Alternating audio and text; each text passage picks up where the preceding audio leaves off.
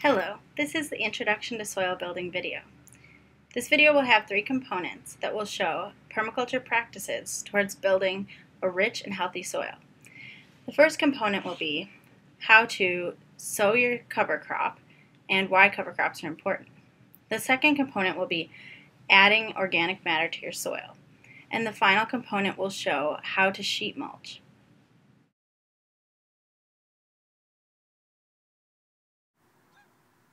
In this video, we will discuss the importance of cover crops. Right now, we're going to be seeding our hairy vetch cover crop, which is a nitrogen fixer, and it's very hardy, so it'll survive over the winter, and it'll also help us with our organic matter content in our plot back here. So, we're going to go ahead and just spread it around a 20-foot by 20-foot spot that we want to use.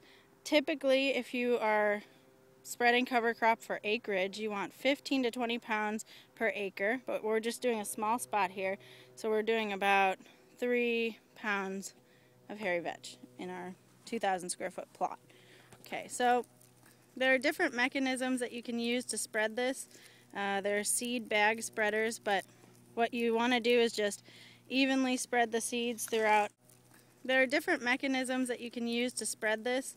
There are seed bag spreaders, but what you want to do is just evenly spread the seeds throughout your spot, and more is always good.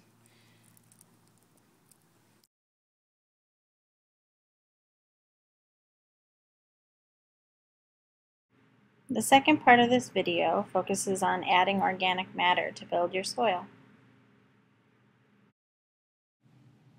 Permaculture focuses heavily on adding organic matter to the soil in order to build it as well as fertilize it. One of those components, or types of organic matter that you can add to your soil, is worm castings. Worm castings are a super helpful fertilizer because they provide the nutrients that the plant needs, the nitrogen, phosphorus, and potassium, as well as providing some trace minerals that those plants can't get very easily. So I have a bucket of worm castings here that I was given. They were from some red wiggler worms, which are some of the most efficient worms for worm castings. They are so efficient because they eat their weight in waste or soil per day.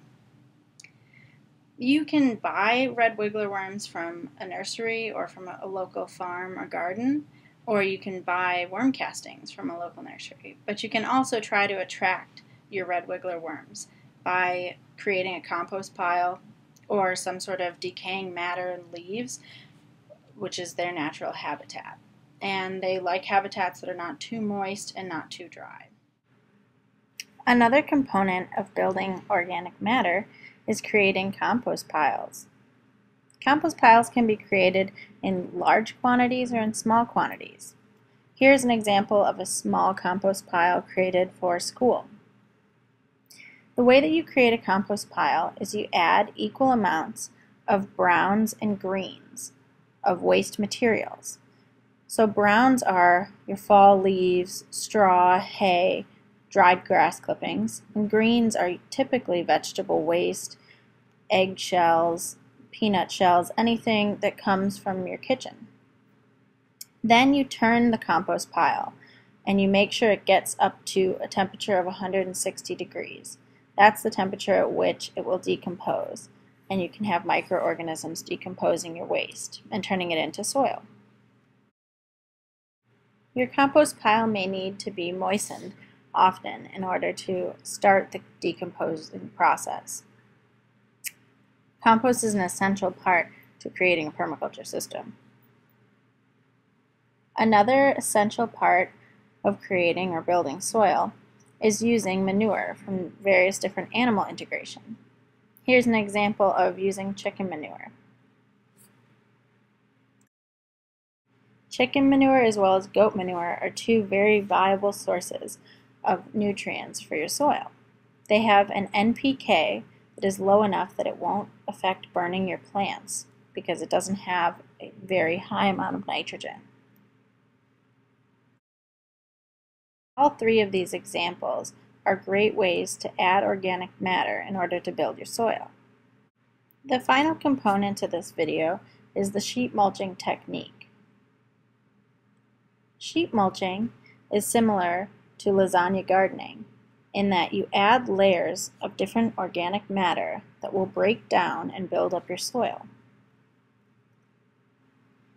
The way that you sheet mulch is you put down one layer of either newspaper or cardboard that acts as a base layer.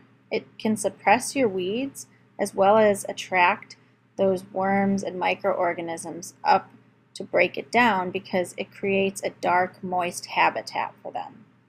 The second layer is adding either your compost, your manure, some sort of topsoil, and then you can add various layers of greens and browns, just as if you were composting, but instead you lay the materials out in sheets to cover the whole area.